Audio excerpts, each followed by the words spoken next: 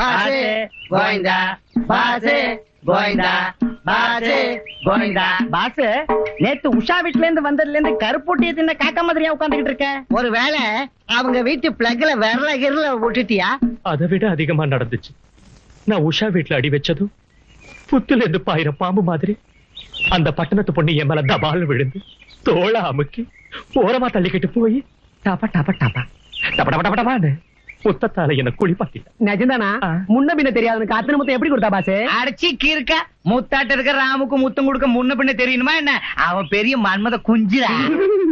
ஆமா, இதுக்கு ஒண்ணு குறைச்சல் இல்ல. அந்த பட்டணத்து பொண்ணு பட்டா கில்லாடி.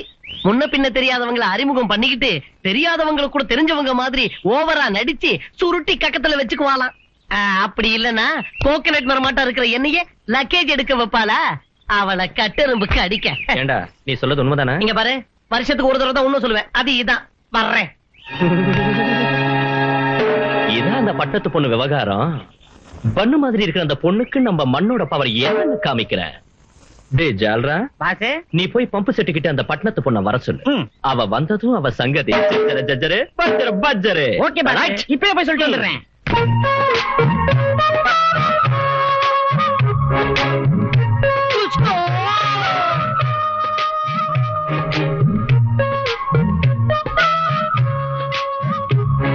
பட்டணத்து பச்சி பல்பித்ரா பலாவலை பால் பாப்பரே பல்பித்ரா கலா பித்தர்.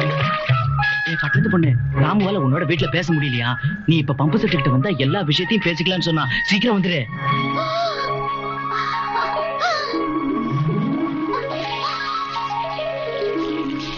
உஷா, அந்த ராமன் சத்திய ஸ்ரீராம சிங்கிள் பத்தினி வரதேன்னு சொன்னியே, உன் வீட்டுக்கு வந்த பட்டணத்து பொண்ணு உனக்கு தெரியாமலே பம்பு செட்டு கிட்ட டாவடிக்க. வேணும்னா போய் பாரு, அது நிஜமா இருந்தா அவன் என்ன நினைச்சு கொள்ளு. அதுக்கப்புறம் பூல் கிளே ஹே குல்ஷன் குல்ஷன், பூல் அவர் காண்டி, பூல் அவர் பத்தர், காற்ற வல்லே. நல்லா ஆக்கர் வச்சுட்ட ரெண்டு பேருக்கு மத்தியில. விட்டா பாரு அற தள்ளுது அங்க நுர, மேல போற வர வாயில வெத்தல கரை. எனக்கு அவன் முறை. அந்த பட்டணத்து பொண்ணு வந்துருவாங்கறியா? அந்த பொண்ணு வந்துகிட்டு இருக்கா. வரட்டும் வரட்டும், இனி அவ கதை ஜஜ்ஜரு ஜஜ்ஜரு பஜ்ஜரு பஜ்ஜரு. அதோ வந்துட்டா. வாங்க பாக்கலாம்.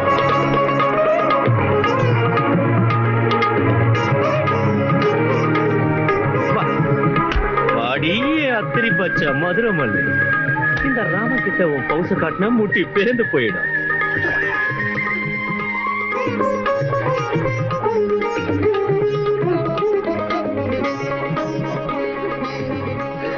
ராஜு, என்ன உங்களுக்கு அடையாளம் தெரியல? ரொம்ப பயந்து போயிட்டேன். உன்ன அடையாளம் தெரியாம போயிடுமா? உன்ன மறந்துடுவேனா? எனக்கு தெரியும் ராஜு, உங்களால என்ன மறக்க முடியாது. ஆண்டவ அருளால நம்ம மறுபடியும் ஒண்ணு சேர்ந்துட்டோம். I am so happy, Raju. I love you, Raju. I love you very much. I love you. Yeah.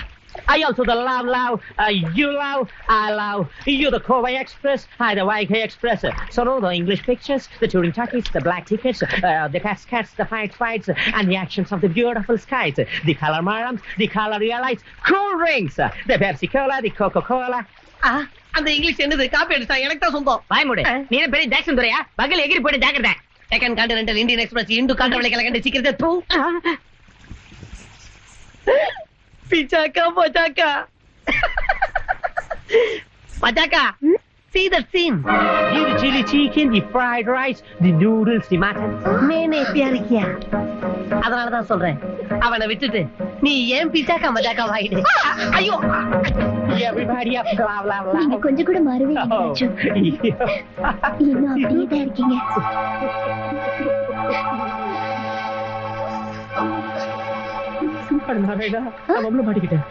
Raju எங்க? ராஜு இல்ல கீஜு இல்ல, என் டேப்பு கிழிய போகுது. ஐயோ ஐயோ ஐயோ, என்னது சிந்து? உன்னை திடீர்னு தண்ணிக்குள்ள தள்ளிட்டு போயிட்டான். அதான் எனக்கும் தெரியல. 2 நிமிஷத்துக்கு முன்னாடி ஜாலியா பேசிக்கிட்டு உன்னை கட்டி பிடிச்சா தத்து பத்தி இங்கிலீஷ்ல பேசலாம். அந்த தர்மலிங்கத்தோட பொண்ணு உஷாவை பார்த்ததும் சட்டனை ஏன் தண்ணிக்குள்ள தள்ளிட்டு போனா? இதையெல்லாம் வச்சு பார்த்தா அவன் 2 பொண்ணுங்களுக்கு மத்தியில ஜூட்டு விடுற மைனர் மாப்பிள்ளையா தான் இருக்கணும். எது என்னவா இருந்தாலும் சரி, இந்த நிலைமையில உன்ன அந்த முருகன் தான் காப்பாத்தணும்.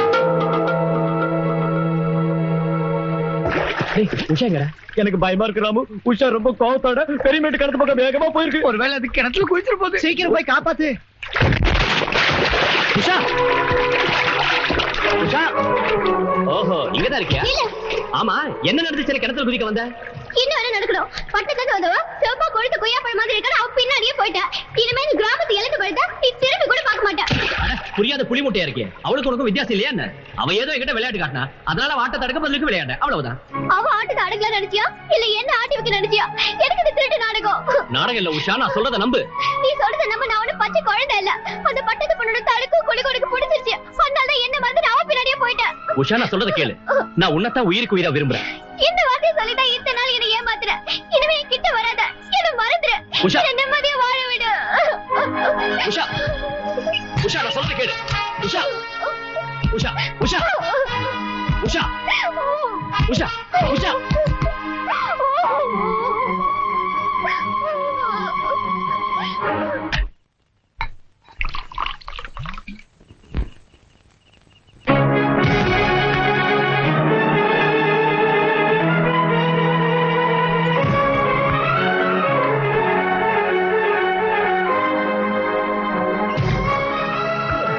ராமு, எப்போ இல்லாத கதையா ஏன் இன்னைக்கு தண்ணி அடிக்கிற? எப்போ இல்லாத பிரச்சனை வந்ததால குடிக்கிறேன். அந்த பொண்ணு யாருன்னு தெரியல, என்கிட்ட ஏன் விளையாடுறான்னு தெரியல. நான் ஏதோ கராடா செஞ்சு அதை பார்த்து உஷா கோவம் வந்துடுச்சு. இப்ப செத்துடுவேங்கிற, கிணத்துல குதிக்கிறேங்கிற, குளத்துல குதிக்கிறாங்க. என்னால முடியாதா? அதனால நான் பாட்டில குதிக்கிறேன். அவ்வளவுதான். நீ ஏன் குதிக்கணும்? உனக்காக நாங்க ஏன் குதிக்கணும்? Beautiful shot, fantastic. இது என்னது மாமு? ஸ்வீட் தானே மாமு. அப்பன் தோட்டத்துல வெட்டிக்கிட்டு வந்த முத்துன இளநீ மாமு. முத்துன இளநீ மத்தியக்குள்ள தானே இருக்கும். இந்த சீசால ஏன் இருக்குது மாமு? எந்த சீசா கூட மரத்துல காய்ச்ச சீசா தான் மாமு. லாந்தர் பகுதியா இல்லையா மாமு? லாந்தர் லக்கடியா மாமு? புல்லவர் கண்ட இல்லையா மாமு? புல்லவர் பத்தர் மாமு. வாந்தி என் கப்பக்கிழங்க இல்லையா மாமு? கப்பக்கிழங்க ஏன் கேக்குறடா குப்பா? கிக்க மேல ஏண்டா நாம குடிச்சா இவையாட கவுறான். ராமு ராமு, நம்ம கோவில் மண்டபத்துல இந்த பட்டணத்து பொண்ணு தீபம் ஏத்திக்கிட்டு இருக்கு. அப்படி ஏத்துனா நீ அவ சொன்னதை கேப்பேன்னு குருக்களைய சொன்னாராம். எவன்டா எவன்டா அந்த குருக்கள் அதை சொல்றதுக்கு? தீபம் ஏத்துறாளா? தீபம் கூட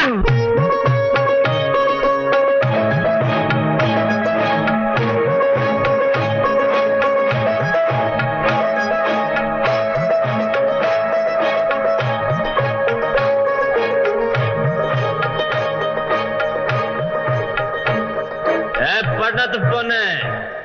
ஓஹோ, தீப திருவிழாவா? என் வீட்டு தீபத்தை அணைச்சு போட்டுட்டு கோயில தீபம் ஏத்துறியா?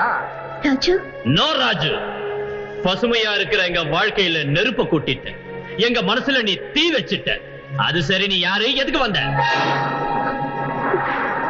என்னையா யாருன்னு இப்ப கேக்குறீங்க? குடிச்சிட்டு என்ன பேசுறீங்கன்னு உங்களுக்கு தெரியுதா? நான் குடிச்சிருக்கிறதால தான் உண்மையை சொல்றேன்.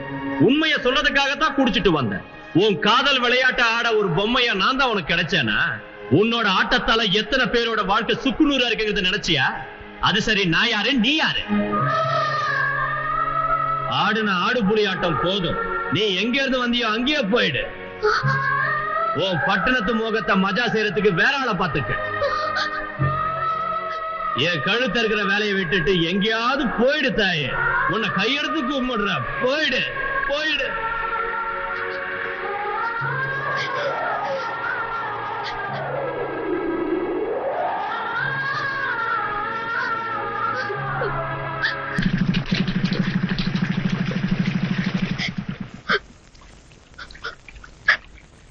ஆமா, ராஜுவை நம்ம வீட்டுக்கு அனுப்புற டாக்டர் நம்ம எஸ்டேட்டுக்கு வந்து தன் பழைய நினைவுகளை மறந்த ராஜு நம்ம வீட்டுக்கு வந்தான். திரும்பவும் பழைய ஞாபகம் வந்ததும் நம்மள சுத்தமா மறந்துட்டான். அவனால நம்மள அடையாளம் தெரிஞ்சுக்க முடியலன்னு நினைக்கிறது நம்ம தப்பு. இதுல அவன் தெரிஞ்சு செஞ்ச தப்பு எதுவும் இல்லம்மா. தாத்தா, கஷ்டத்திலையும் சுகத்திலையும் சாவுலையும் வாழ்விலையும் இனி இந்த உலகத்துல எத்தனை ஜென்மம் எடுத்தாலும் சரி, ஒருத்தர் இனிமே பிரியக்கூடாதுன்னு 2 பேரும் சத்தியம் பண்ணிக்கிட்டோம். ஆனா இப்ப ராஜு என்ன அடியோட மறந்துட்டாரு. ராஜுவ பிரிஞ்சு ஒரு நடைப்பட மாதிரி வாழ்நாளெல்லாம் என்ன வாழ சொல்றீங்களா? நான் யாருக்கு என்ன பாவம் செஞ்ச தாத்தா? ஓ வேதனை எனக்கு தெரியுதுமா. ராஜு நம்ம கூட பழகின நினைவுகள் கனவுகள் ஆயிடுச்சுமா.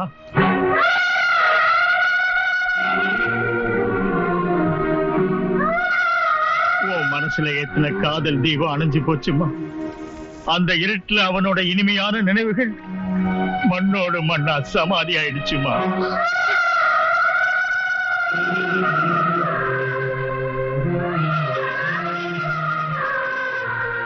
ஆமா சிந்துமா, உங்க தாத்தா இப்ப சொன்னது உண்மைதான். பொண்ணு அவன் தெரிஞ்சுக்கிறது நடக்காத காரியம். நாம திரும்பி போயிடும். நான் வரமாட்டேன், என்னால முடியாது. ராஜதான் என் உயிர் மூச்சு. நான் யாருங்கிறதையும் அவரோட மனசுல எனக்குள்ள இடத்தையும் அவருக்கு ஞாபகப்படுத்துவேன். அணைஞ்சு போன எங்க காதல் தீபத்துக்கு புது ஒளியை ஏற்படுத்துவேன். அந்த ஒளியில மறந்து போன என் ஞாபகங்களை அவருக்கு கொண்டு வருவேன். எங்களை விட்டு பிரிஞ்சு போன அந்த வசந்தத்தை திரும்பவும் வரவழைப்பேன்.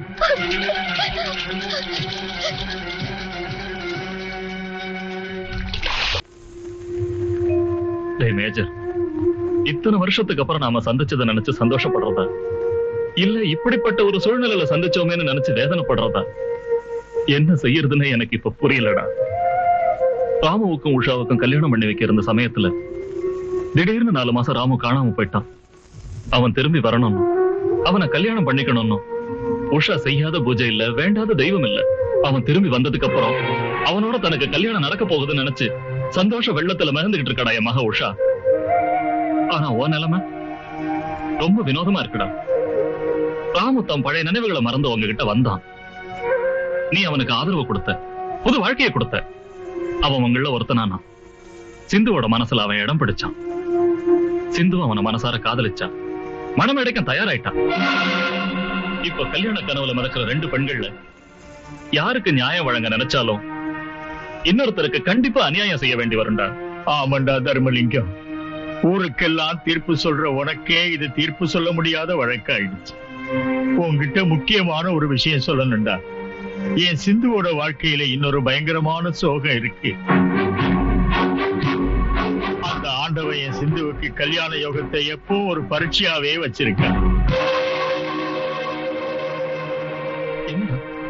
என்னடா சொல்ற?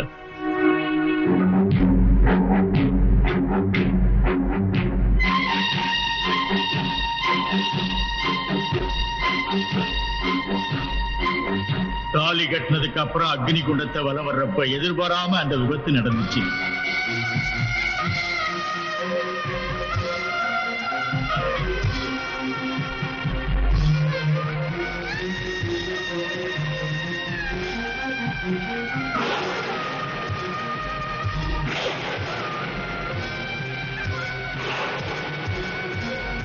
சிந்துவுக்கு தாலி கட்டின பையன் கல்யாண கோலத்திலேயே மணமேடையில எரிஞ்சு சாம்பல் ஆயிட்டான்.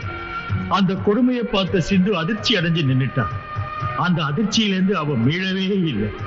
ஒரு வேடிக்கை என்னன்னா, அப்ப நடந்த நிகழ்ச்சிகள் எதுவுமே அவளுக்கு ஞாபகத்திலே இல்லை. எல்லா டாக்டர்களையும் சைக்காட்ரிஸ்டுகளையும் சந்திச்சு சிந்துவை காட்டணும். அவளுக்கு கல்யாணம் நடந்த விஷயம் மட்டும் அந்த அதிர்ச்சியால அவளுக்கு மறந்து போச்சு. அந்த வியாதிக்கு பேரு சைக்கோஜெனிக் அம்னீஷியான்னு. இந்த மாதிரி நடக்கிறது ரொம்பவும் அபூர்வமான விஷயம்னு டாக்டருங்க சொன்னாங்க. எப்பவாவது எந்த நிகழ்ச்சி மூலமாவது அவளுக்கு அந்த ஞாபகம் திரும்பி வரக்கூடிய வாய்ப்பு இருக்குன்னு சொன்னாங்க. நடந்த விஷயங்களை மறந்து மறுபடியும் சாதாரண பொண்ணா மத்த பிள்ளைங்களோட விளையாட்டுன்னு அவளை கூட்டிக்கிட்டு எஸ்டேட்டுக்கு வந்துட்டேன். அதுக்கப்புறம் நடந்த விஷயம் உனக்கு தெரிஞ்சதுதான்.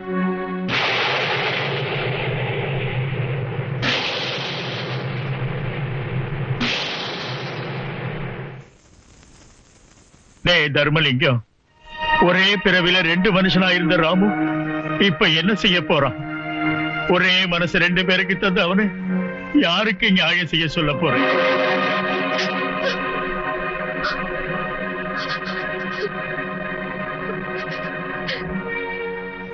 இது மனுஷங்க சொல்லக்கூடிய தீர்ப்பு இல்லடா. யாருக்கு கல்யாண யோகம் இருக்கோ, யாருக்கு கண்ணீர் யோகம் இருக்கும்னு அந்த ஆண்டவன் தான் தீர்ப்பு சொல்லணும்.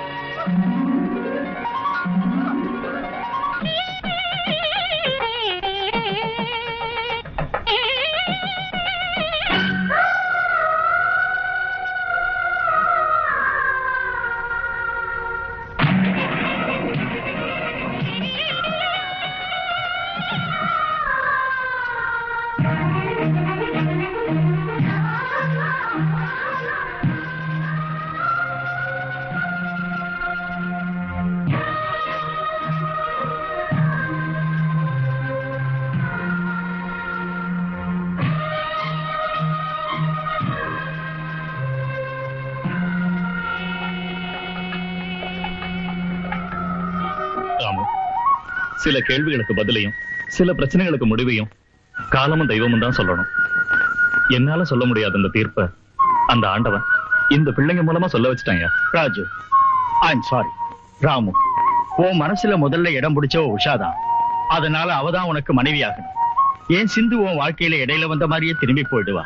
ராமு, இது ஆண்டவன் ஆடின விளையாட்டுக்கு விடையா பிள்ளைங்களும் சிந்துவும் சொன்ன தீர்ப்பியா? குழந்தைங்களா, நம்ம எல்லாரும் ஃப்ரெண்டை எப்படி பார்க்கணும்னு நினைக்கிறோம்? மாப்பிள்ளையா பார்க்க நினைக்கிறோம். பட்டு வேட்டி கட்டி பார்க்கணும்னு நாங்க நினைக்கிறோம். 2 பேரும் மாலை மாத்திக்கிட்டு இப்பவே நாங்க பார்க்கணும். ஆமா, உங்களுக்கு இங்கே கல்யாணம் நடக்கணும். ஆமா, உங்களுக்கு இங்கே கல்யாணம் நடக்கணும். ஆமா, உங்களுக்கு இங்கே கல்யாணம் நடக்கணும்.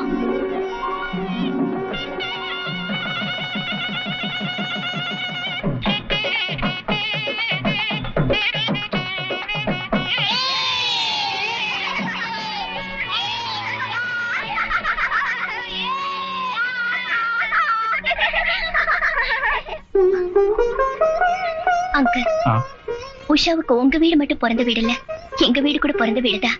அதனால தம்பதிகள் 2 பேரையும் சீக்கிரம் அங்க அனுப்பி வைக்கணும். கண்டிப்பாமா, நிச்சயமா அனுப்பி வைக்கிறேன். நான் உடனே போய் உங்களை எல்லாம் வரவேற்க ஏற்பாடு செய்யறேன். என்ன பசங்களா?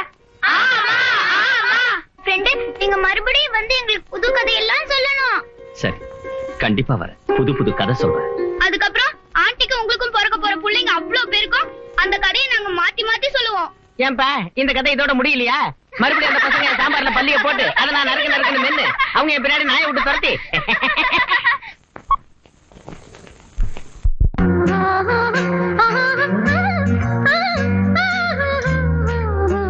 வசந்தமே வந்து பூக்குதா, நிழல் தந்தே